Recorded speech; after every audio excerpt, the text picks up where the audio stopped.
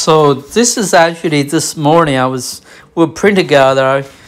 Little bird said, "Ask Elaine." The Lord suddenly told me after dinner, said, "Hey, Elaine had a vision. Ask her." So I said, "Well, I'm not so sure." So, but turned out I'm wrong. So I need to listen to the Lord more diligently. So, but also I have no idea what the vision really about. But the Lord said the vision going to be very confirming, very relevant. So to this morning's time. So yeah.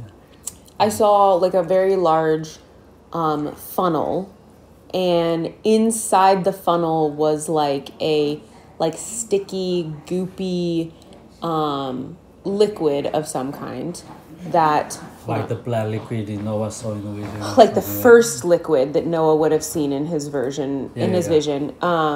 So like it was really like thick and goopy, and to the point where like it couldn't like go through the funnel. And like the word that kind of came to me was like essentially like that there needed to be like a consistency change in order for that liquid to be able to function the way that it in the vessel it was designed, that it was obviously in, and that is designed to come out, right? And so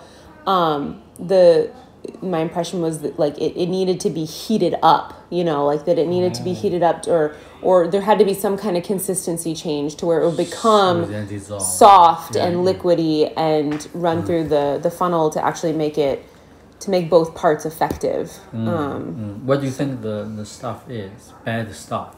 Well, yeah, in the first state, yeah, it had to be bad. It was just goopy, and like there was there was just like a stagnancy. Smelly stuff.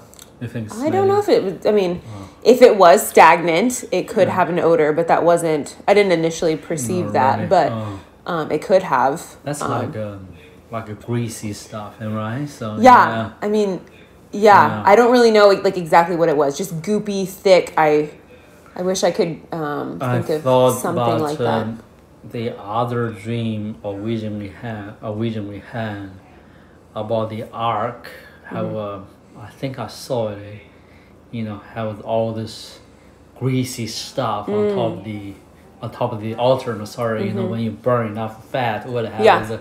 The things with the charcoal, everything just sticky and needed to be heated up, then be cleansed. Before the cleanse that had to be melted stuff. That's what it looked like. It did have to be like that was my thought, was that it needed to be like melted or heated up. I think compared to these visions of human traditions, so we're talking about the Lord in Isaiah said what he said. He said, the top of the vision, right? So that when you read it, you can read it. When you understand it, you can understand it. Then he said, "Your worship me made by rules, made by man." Those